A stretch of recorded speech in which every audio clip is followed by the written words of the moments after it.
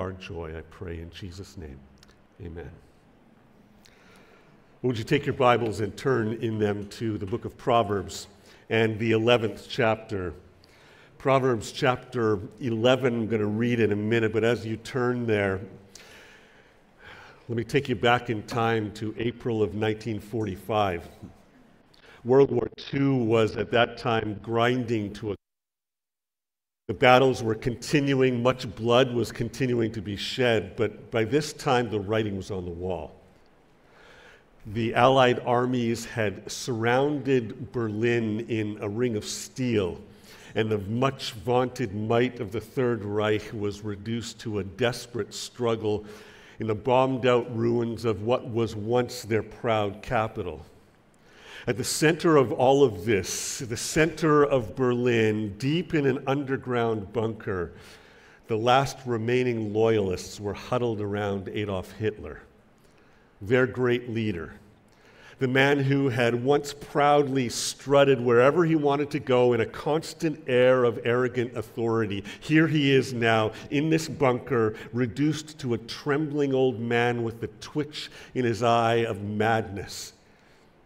Mere months before, the vast armies of Germany swore their allegiance to him and roared it out with their voices. He had marshaled the power to challenge and defeat all of Europe, and the team of warlords that he had assembled had driven his military commanders to victory after stunning victory. Whole armies had died for him rather than humiliate him by surrendering. And yet now in April of 45, reality has set in. His glory days are over. His ambitions, just like his troops, have been wiped out. But even here, Adolf Hitler was not about to humble himself. No, completely possessed by the demon pride, when the writing was on the wall, Hitler issued orders as his rage turned from his enemies out there to his own German people. And this is what he said: if the war is lost, the nation will also perish. This fate is inevitable. There is no necessity to take into consideration the basis by which the people will need to continue even a primitive existence. All industrial plants, all electrical facilities, all water supplies, gas supplies, food stores, clothing stores, bridges, railroads, and shops were to be blown up. Germany was to be reduced to a scorched earth, because if Hitler's dream was dead, then the whole nation was going to rise up in smoke like a funeral pyre to the death of his dream. Now that is pride on a massively devastating scale. We don't often see pride with such earth-impacting consequences. But pride is part and parcel of our culture today. From social media influencers posing for their selfies, to prize-fighting athletes boasting about how great they are, what they plan to do to their opponent to humiliate him, to musical artists, even some Christian ones who rap about how much better they are than those who they see as their competition.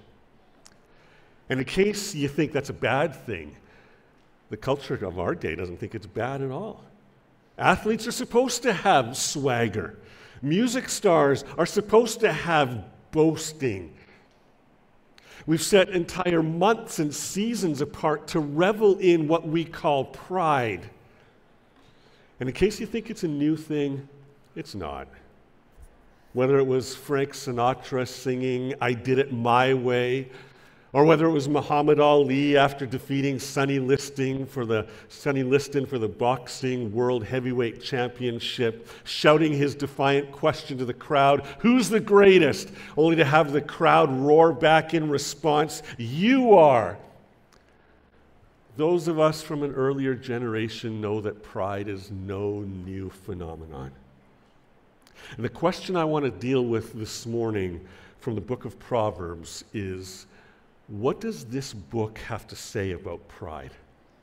What's God's verdict? What does wisdom say about this phenomenon of pride. Pride is another one of the major themes of this book, and as we've been doing over the last number of weeks, I want us to look at what the whole book has to say about it. So keep your fingers nimble in your Bibles and be ready to move from passage to passage. But let's start by reading from chapter 11. I'm going to read verses 2 and 3, then I'm going to skip down to verses 9 to 12. Let's pick it up in Proverbs 11, verse 2. When pride comes, then comes disgrace, but with the humble is wisdom. The integrity of the upright guides them, but the crookedness of the treacherous destroys them. Now verse 9. With his mouth, the godless man would destroy his neighbor, but by knowledge the righteous are delivered. When it goes well with the righteous, the city rejoices. And when the wicked perish, there are shouts of gladness. And by the blessing of the upright, a city is exalted, but by the mouth of the wicked, it is overthrown. Whoever belittles his neighbor lacks sense, but a man of understanding remains silent. This is the word of the Lord. Verse 2, when pride comes, then comes disgrace, but with the humble is wisdom. And here it is in a nutshell. Over and over and over again, the Bible says, the book of Proverbs is no exception. If you think you're wise, then you're a fool. But if you are painfully aware of your own foolishness, then you are, or at least you're on your way to becoming wise. Now flip over to chapter 16. Let's take a look at chapter 16 and verse 19. Proverbs 16, verse 19.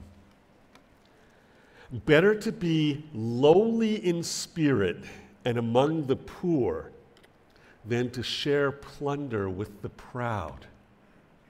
Let me read that again. It's better to be lowly in spirit and among the poor than to share plunder with the proud. Do you know what that verse is saying? It's saying that humility is more valuable than all of the gold and silver and jewels that lay beneath the earth. We have some young women who can identify very much with the beauty of jewelry. They were given by the men they loved rings that had diamonds on them. And if you ask them what is the most important possession that they have outside of human beings, what's the most important possession they have, they likely would point to the ring on their finger. It is precious to them. The Bible says humility is more valuable than any diamond, any ring. And pride, well, pride is not quite so valuable. In fact, we're going to learn some things by looking at these texts. We're going to learn the diagnosis of pride from Proverbs. We're going to look at the destructiveness of pride in this book, and we're going to look at the antidote for pride. Let's start by looking at the diagnosis of pride. Most of us here this morning, we're pretty good at recognizing pride in other people. Did you see her Facebook post? She is so arrogant, so proud.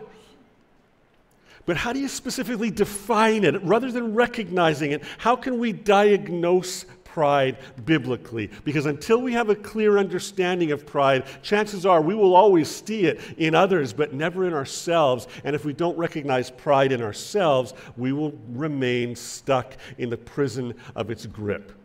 So what does Proverbs say about it? Well, let's go back to Proverbs 11 and verse 12. Take a look there one more time. Proverbs 11, verse 12. Whoever belittles his neighbor lacks sense, but a man of understanding remains silent. I like how the NIV translates that. A man who lacks judgment derides his neighbor.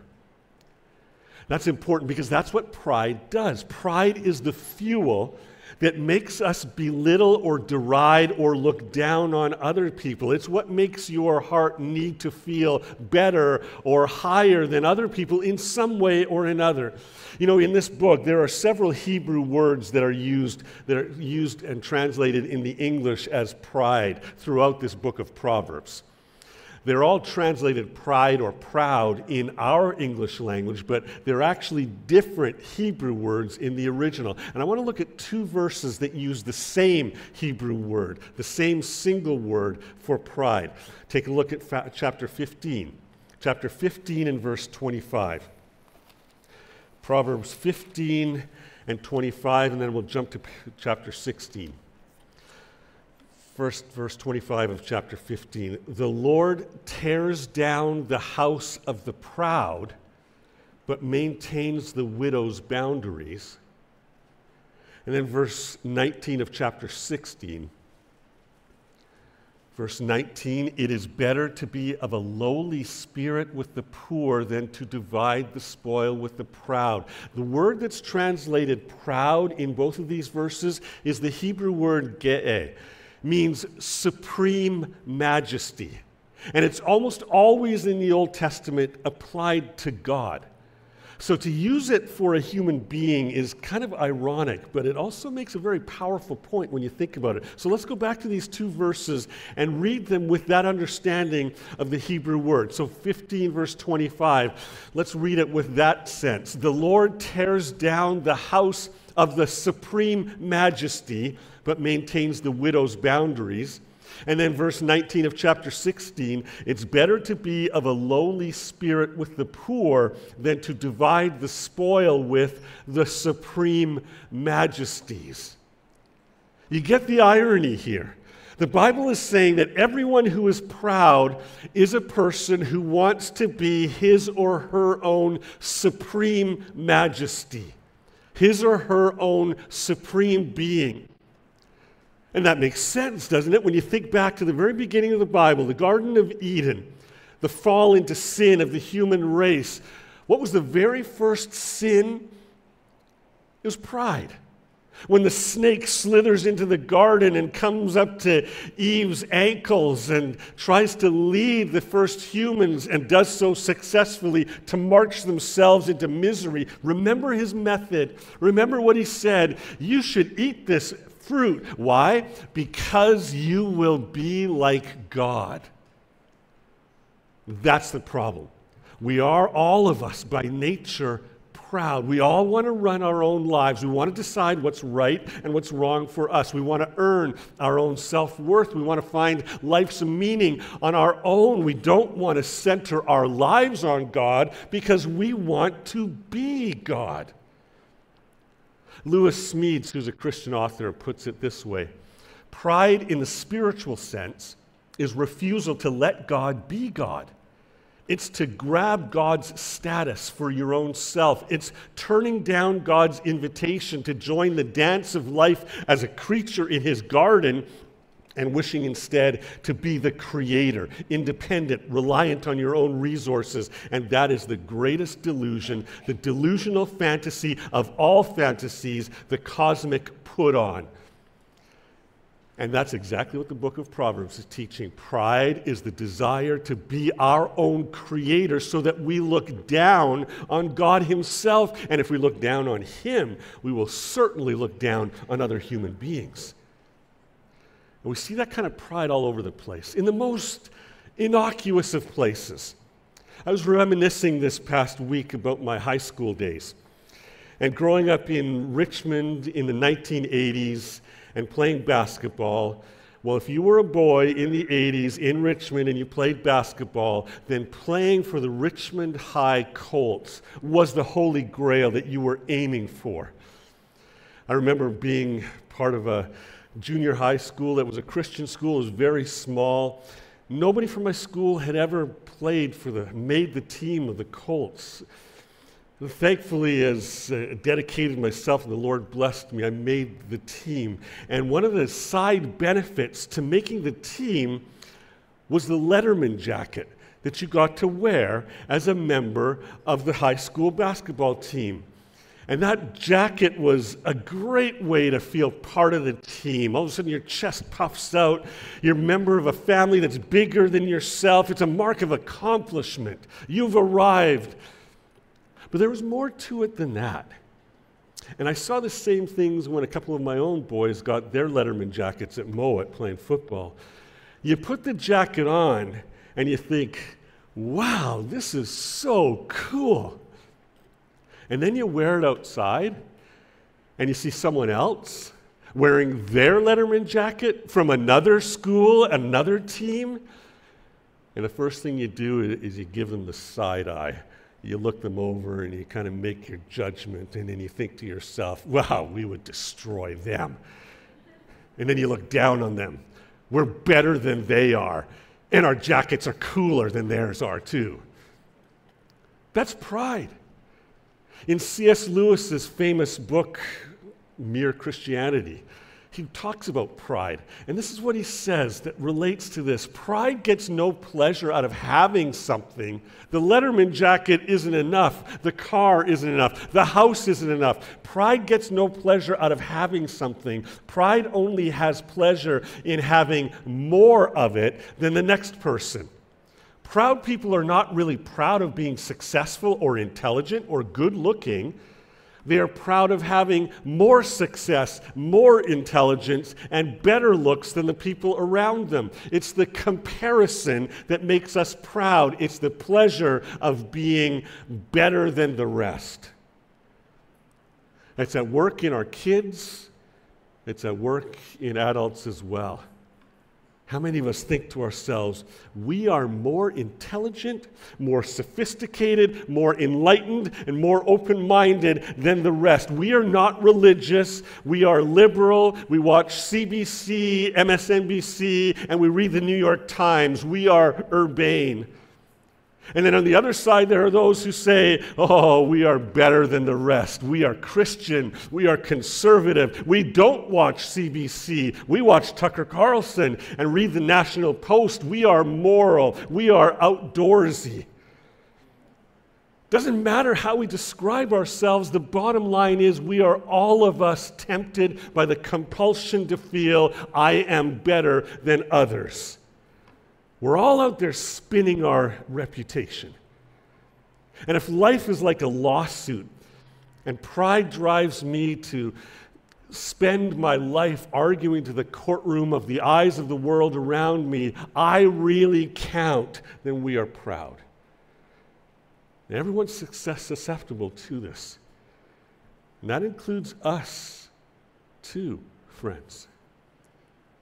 We live in a society where abortion and sexual immorality are not just tolerated, but applauded, defended, and paraded. We live in a society where language becomes ever more depraved. Isn't it easy for us as Christians to feel morally superior, proud of how good we are? It's moral pride. And also, chances are, if you're part of this church family, it's because you take biblical study and doctrine seriously. We are a church at Maranatha that isn't content with shallow, culturally driven, cotton candy Christianity that provides no root to hold us firm when the trials of life come and smash us in the face. And that's important. That's healthy. That's critical even. We make no apology here for trusting in the inerrant authority of the written Word of God.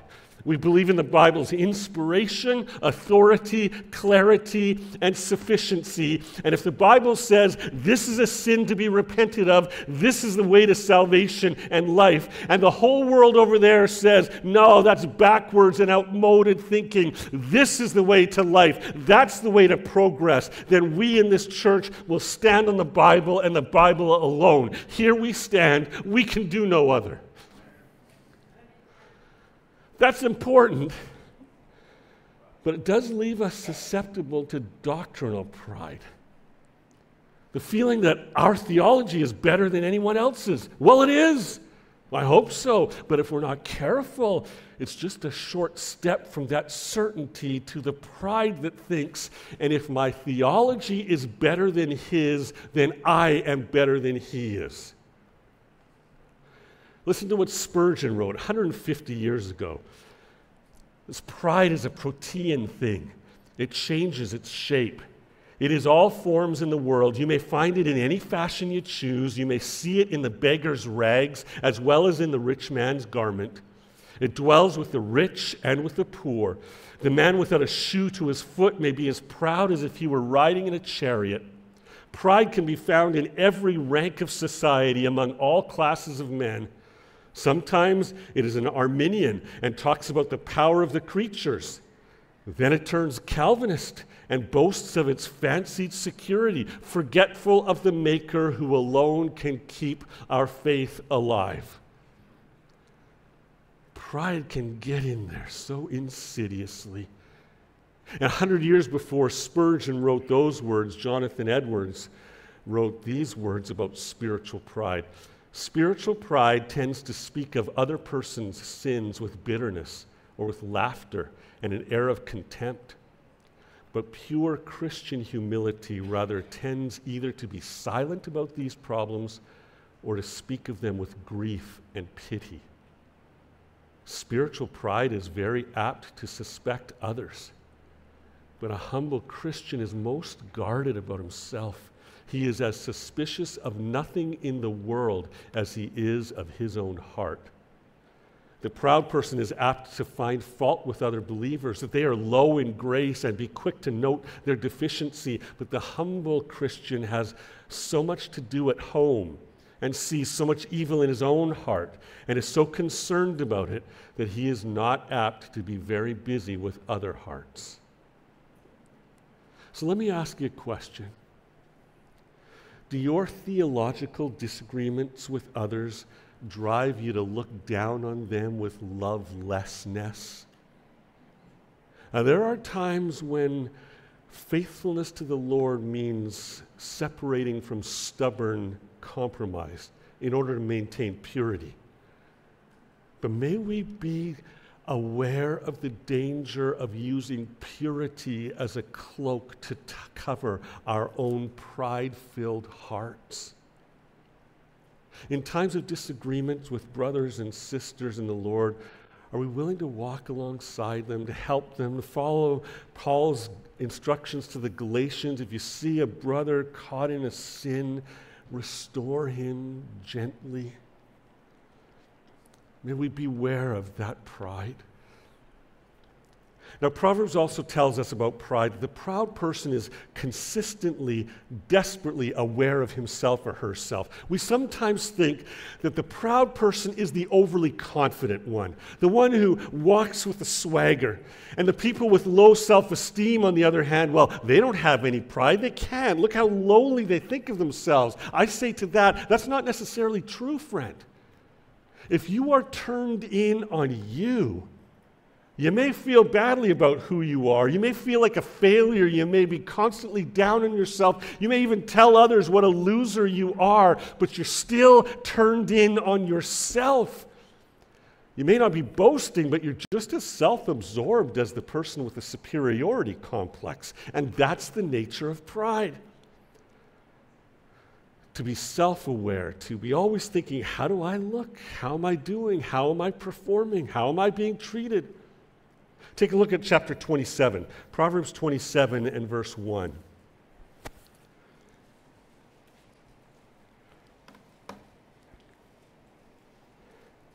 Proverbs 27, verse 1. Do not boast about tomorrow, for you do not know what a day may bring.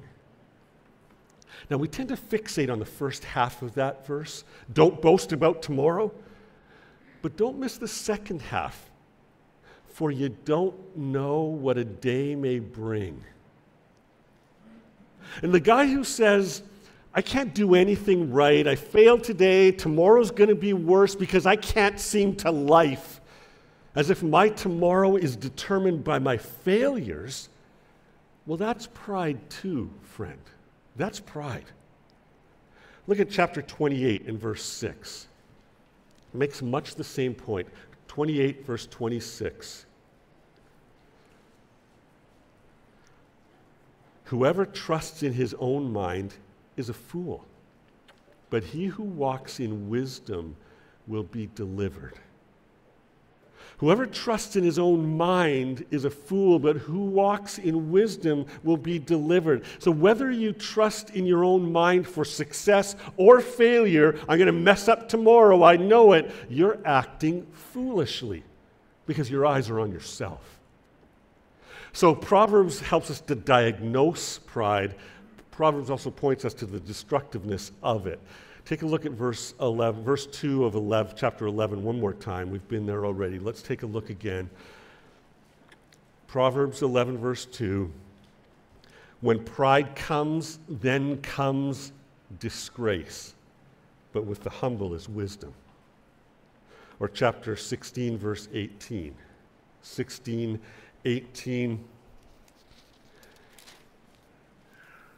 Pride goes before destruction, and a haughty spirit before a fall. Now take a look at chapter 18, verse 12. 18, verse 12. Before destruction, a man's heart is haughty or proud, but humility comes before honor. Before destruction, man's heart is haughty, humility comes before honor. Now go all the way to chapter 28. 28, verse 14. Chapter 28, verse 14. Blessed is the one who fears the Lord always, but whoever hardens his heart will fall into calamity. And chapter 29, verse 23. 29, verse 23. One's pride will bring him low, but he who is lowly in spirit will obtain honor. Now notice the common theme running through all of those verses. Notice what they all say. What they don't say is that pride is dangerous because it might lead you to destruction if you're not careful. That's not what it says. The verses all say that you are standing on the side of the tracks watching the freight train go by, and when you see the engine of pride pass by in front of you, know this, that the boxcar of destruction is coming right behind it. Here comes pride, destruction is right on the way. Pride goes before destruction, and a haughty spirit before a fall. But why? Why is that? Why is pride so utterly destructive? I think the Bible and these verses in particular give us two reasons, both the practical reason and the cosmic reason. Let me point quickly to both of those reasons. First of all, look back at chapter 13 again. Chapter 13 and verse 10. Proverbs 13, verse 10. By insolence comes nothing but strife, but with those who take advice is wisdom. NIV puts it like this: pride only breeds quarrels, but wisdom is found in those who take advice. It's a good translation. A proud person doesn't learn from mistakes. A proud person doesn't learn from criticism. He just argues. Now, chapter 21, verse 4. Chapter 21 and verse 4.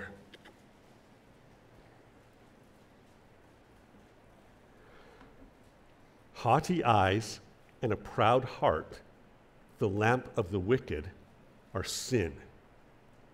Haughty eyes and a proud heart, the lamp of the wicked, are sin. What exactly does this mean? Well, commentators think that this image means something like this. At night, you can only see by the light of your flashlight. There's no light in the sky.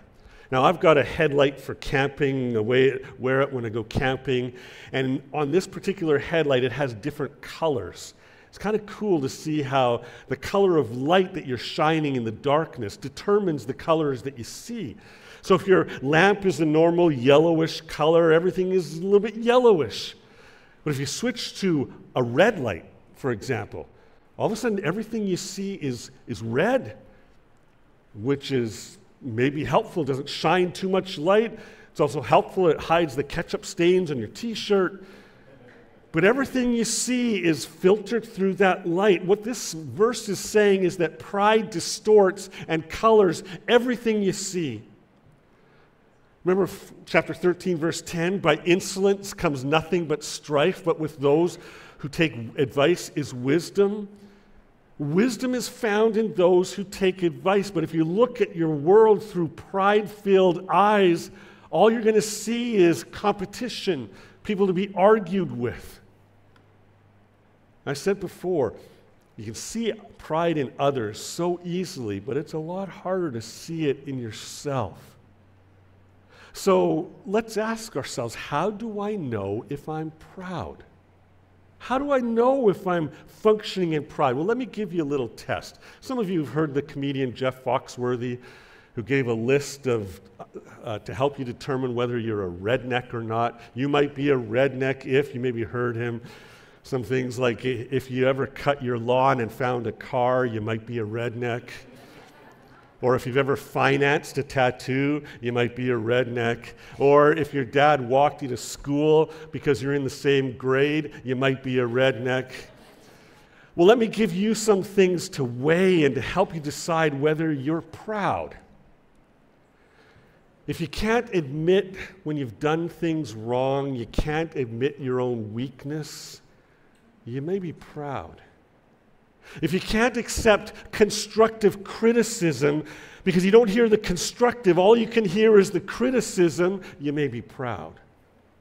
If every disagreement with another person becomes a personal issue and every problem has to be blamed on other people because you have to maintain that image of yourself as a good person, a smart person, a cool person, a better than others person, you may be proud.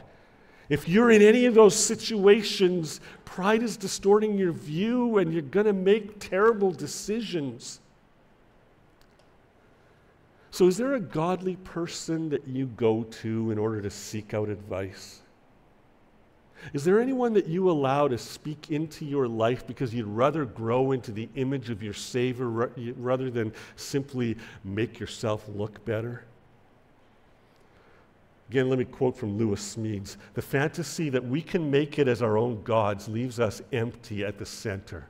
We are therefore attacked by demons of fear and anxiety all the time. We learn to swagger. We learn to bluff. Deep down inside, we're afraid we can't make it on our own, and therefore we look around for people to use as buttresses for the shaky ego that our pride has created. And every new person elicits the question, how can this person contribute to my need to prove that I am better than other people? All because we're empty at the center. See, pride is so destructive because it won't allow you to humble yourself enough to listen to godly corrective input, and pride will destroy your life. It will. But there's more than just a personal reason to avoid pride. There's also a cosmic reason. Let's flip back to chapter 6 of Proverbs. Proverbs 6, verses 16 and 17. Proverbs 6, verse 16. This is the list of what we've come to call the 7 deadly sins. It starts in verse 16. There are 6 things that the Lord hates, 7 that are an abomination to him. And notice the very first item on this list, haughty eyes. That's pride, friend. The Lord hates it. Remember chapter 15, verse 25, the Lord tears down the house of the proud, but he maintains the widow's boundaries. Or chapter 16, verse 5. Take a look at chapter 16 and verse 5 real quick. Verse 5 of chapter 16, everyone who is arrogant in heart is an abomination to the Lord. Be sure he will not go unpunished. It's a massive declaration of judgment here. The phrase literally would read, whoever is lifted up in heart, those are the people God detests. They will not stand on judgment day. God detests the proud in heart. He cannot stand in their presence, and they will not stand in his presence. So why the strong reaction? So much revulsion against the proud. Why is that? It's because they stand in defiance and opposition against all that God is.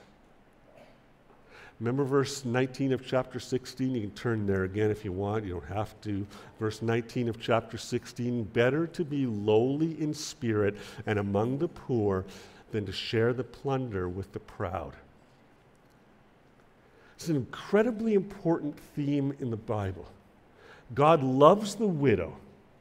God loves the outsider. God loves the poor in spirit. God loves the weak. And that's a staggering truth. Unfortunately, if you spend a lot of time in the church, in Christian circles, you may have become inoculated to just how staggering this truth really is. In Roman and Greek society, pride wasn't a virtue. Yes, of course, you didn't want to have hubris before the gods because they would get angry and they could kill you. But you didn't want to have humility around other people. That was a sign of weakness, subservience. But in the Bible, even though in the ancient cultures the oldest son gets all the power and gets the lion's share of the inheritance and is the one who takes charge when the father passes away, in the Bible, at every generation it seems God works with the younger son. You go through the Bible in your own mind. It was Abel, not Cain. It was Isaac over Ishmael. It was Jacob over Esau. It was Moses over Aaron. Over and over again, God does that deliberately, obviously, to completely turn over the world's understanding of greatness and power. And in all cultures, ancient and modern cultures, the beautiful woman, she's the one that gets the powerful man. But what's the Bible tell us? God works with Sarah, an old barren woman, over young Hagar. He works with unloved Leah and makes her fruitful over Rachel. God takes Tamar and works with Rahab and works with these prostitutes. At the same time, he works with Hannah, the woman who was barren and scorned by her adversary. See how in every single spot, God always works with the barren woman, the unwanted woman. God only works through the girl nobody wanted and the boy everyone has forgotten. He passes over the sons of Jesse, 7 of them, and chooses David, the forgotten boy who was left out in the field with the sheep.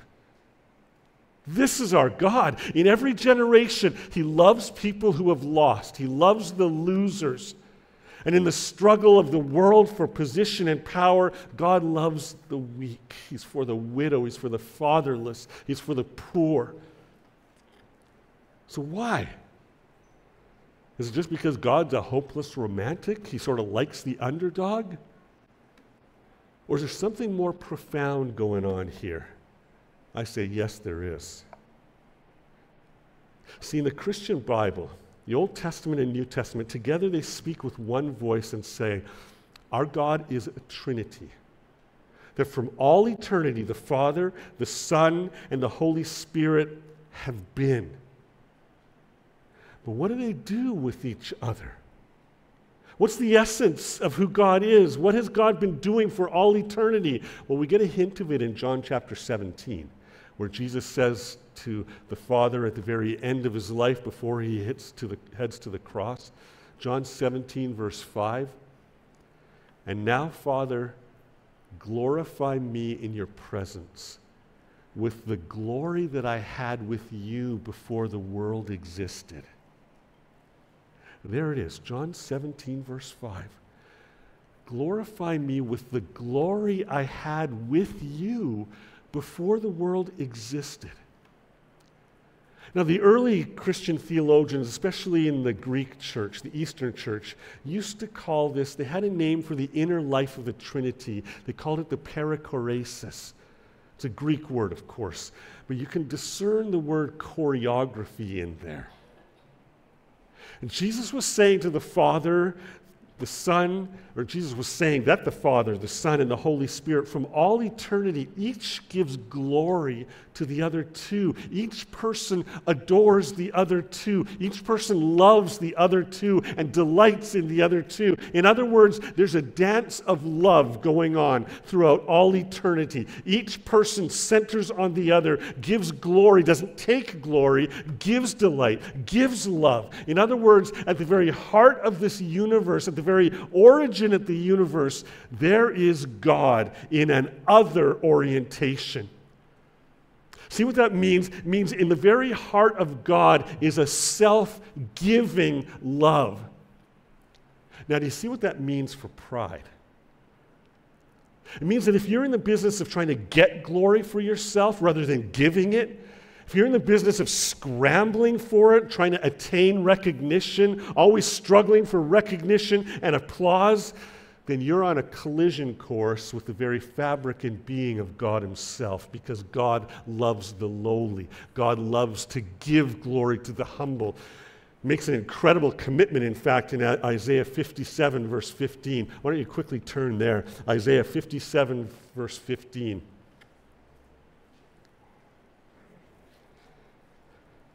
Verse 15 of Isaiah 57, "For thus says the one who is high and lifted up, who inhabits eternity, whose name is holy, I dwell in the high and holy place, and also with him who is of a contrite and lowly spirit, to revive the spirit of the lowly and to revive the heart of the contrite." I am God. I live in this high and holy place, but I'm also with him who is of a humble and contrite spirit, while the proud, well, they're from afar. It's not only that you're on a collision course with the very being of God, you're also on a collision course with God's future, because the Bible says eventually God's going to lift up the humble. You see that in the text. And he's going to put down the proud. He's going to lift up the weak, and he's going to put down the strong. So how does that impact us? Well, how does it impact the way you use social media? What does it look like to be humble on social media? How does it affect the way that you talk about others? How does it impact the way that you look at other people?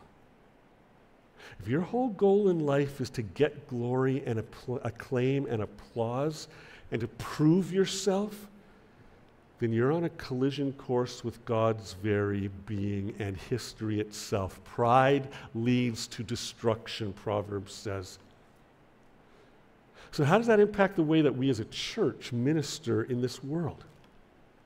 This year, 2023, happens to be the 100th anniversary of a very important book.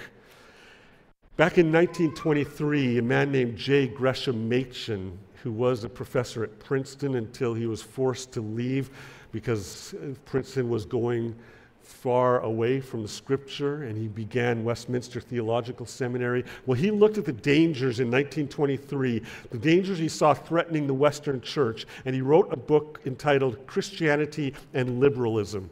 Very important book. I'd recommend it, if you haven't read it yet, to pick it up and read it. Listen to his concern already back then. The fundamental fault of the modern church is that she is busily engaged in an absolutely impossible task. She is busily engaged in calling the righteous to repentance. Modern preachers are trying to bring men into the church without requiring them to relinquish their pride. They are trying to help men avoid the conviction of sin. The preacher gets up into the pulpit, opens the Bible, and addresses the congregation somewhat as follows. "You people are very good," he says. "You respond to every appeal that looks toward the welfare of the community. Now we have in the Bible, especially in the life of Jesus, something so good that we believe it is good enough even for you, good people." Such is modern preaching. It is heard every Sunday in thousands of pulpits, but it is entirely futile. Even our Lord did not call the righteous to repentance, and probably we shall be no more successful than he. As a church in our age, can you believe that was 100 years ago? He could have been writing that this very year. If we seek to affirm people in their pride, we are going against God's word, and we will have no success, eternal success. Well, I know you don't want that. You're here because you want God's best for yourself and for us. So how do we deal with pride? Let's wrap things up with pride's antidote. And to get pride's antidote, we've got to go back to the theme verse, the motto of this entire book of Proverbs, Proverbs chapter 1, verse 7. Proverbs 1, verse 7, I hope some of you have it memorized by now. The fear of the Lord is the beginning of wisdom. The fear of the Lord is the beginning of wisdom. So the antidote to pride, you see what this says for that? The antidote for pride is not self-esteem, it's a God-esteem. It's a magnificent, humble self-forgetfulness that focuses on the Lord, fearing him, reverencing him, loving him, consumed with God, not me. Sometimes I think about the form of ministry that God has put me in with my life, and I have to laugh. I've wanted to serve the Lord in some way for as long as I can remember, since I was a kid. But I used to, when I was a kid, think that serving the Lord for me would be serving him as a church member with a career in a different field. Maybe, as I got older, I thought maybe I could be a youth pastor. They play games, they have fun with the kids, they go out for Coke. But if you would have told me when I was in high school, even in the first years of Bible college, that I would be standing up in front of a congregation, preaching a sermon, week after week, well, I would have laughed or cried if I thought you were really serious. I grew up in church listening to sermons.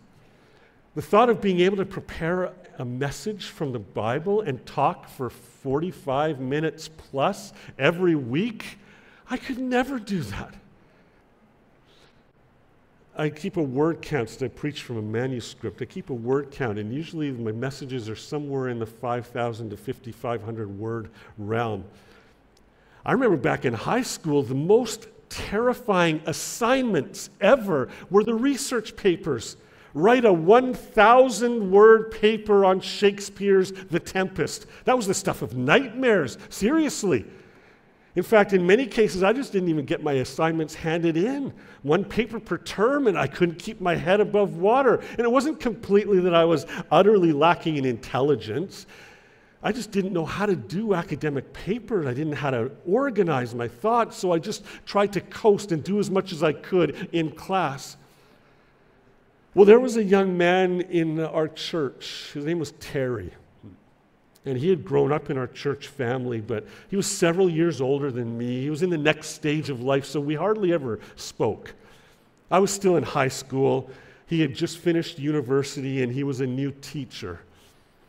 And not only was Terry older and more mature, but Terry was also really, really cool. Man, was he cool.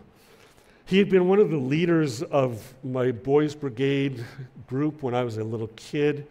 And I remember him way back then, when I was a preteen child. He had the cool, long hairstyle. He had the coolest Adidas running shoes I had ever seen when I was still wearing North Stars. Some of you remember North Stars. That was all the kids that couldn't afford the Adidas. And then when he got his first car, Terry didn't just get a beater like I drove. He bought himself a 68 Camaro RS convertible in blue, one of the coolest cars I had ever seen. If anyone had a reason for pride that would look down on a high school punk as irrelevant, it was Terry. And I seriously don't know how he thought to ask, but one day, when I was sinking beneath the waves of assignments in school, he approached me and asked if I would be interested in learning some study skills. I said, well, let me think about that. Okay. So one evening I went to his mom's place where he was still living, and he walked me through how to study, how to take notes, how to organize your notes, and how to put together an outline and a paper. I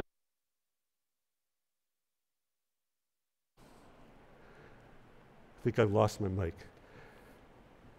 That helped me get through high school, through Bible college, through seminary. And the skills he taught me back then are the very skills that I use to prepare sermons today. Without the help of Terry from Richmond Baptist, I wouldn't have lasted 1 week in the pulpit, let alone 2.5 decades.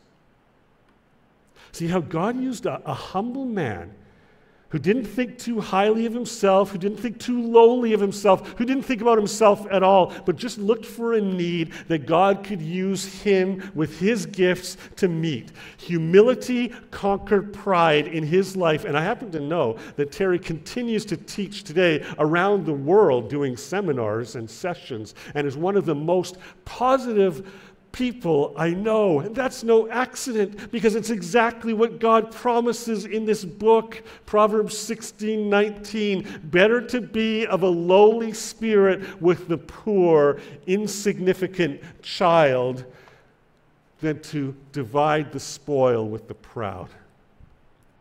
And I have to say, to your credit, I look around at this church family, and I see that same attitude here among us.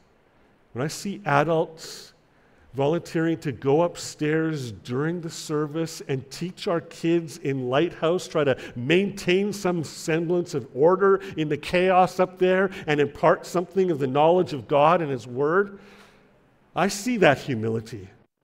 And when I see our young adults who are busy with young adult lives, going to school, starting careers, developing romances, and yet investing week after week in the youth of our church, I see humility in action.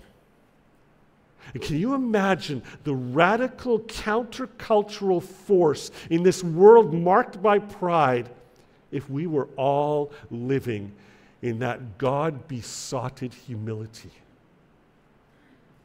There's only one motivation that can keep you going in pride-conquering humility. And that's the motivation that comes from the example of Jesus. With this, I close. Take your Bibles and turn to the New Testament and the letter of Paul to the Philippians. Philippians chapter 2.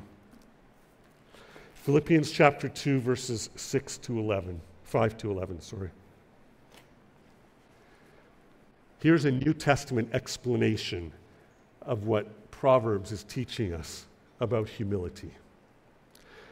Philippians 2, verse 5. Have this mind among yourselves, which is yours in Christ Jesus, who, though he was in the form of God, did not count equality with God a thing to be grasped, but emptied himself by taking the form of a servant, being born in the likeness of men, and being found in human form, he humbled himself by becoming obedient to the point of death, even death on a cross. Therefore, God has highly exalted him and bestowed on him the name that is above every name, so that at the name of Jesus, every knee should bow in heaven and on earth and under the earth, and every tongue confess that Jesus Christ is Lord, to the glory of God the Father. The problem with pride is that it leads the puny creature to lift itself up against God. But in Jesus Christ, the infinite creator God steps down. And if nothing is too high for us to try to grasp up for, then nothing was too low for Jesus to stoop down to. We make ourselves big deals. The Son of God made himself nothing. He humbled himself to death on the torturous experience of a cross, and he did it for you and me. And the stunning reality is that this humble God loves us, proud sinners, and he's determined to glorify us. But it's got to be in his way, and it will be in his time. It will be by his grace alone. and it will be as we humble ourselves here. Let's pray. Father, thank you for your word that guides us, that saves us from ourselves. Thank you for your word that points us to the struggles we know we face, but we so often don't want to confess or own up to. Thank you for the spotlight that your word shines in the deepest parts of our hearts. And Lord, there is not a one of us in the sound of my voice today who doesn't struggle in one way or another with pride. Lord, I pray that you would show us where our struggle is. I pray that you would give us hearts that overflow with delight in Jesus Christ and follow the example that he set for us, even as he saved us by his own finished work, so that not to gain your favor, not to earn your applause, but out of the overflow of love received, you would help us to walk in humility, to love those around us through Christ, and point them not to us, but to you. Lord, would you do your work in us so that you can do your work through us? And I pray this in Jesus' name. Amen.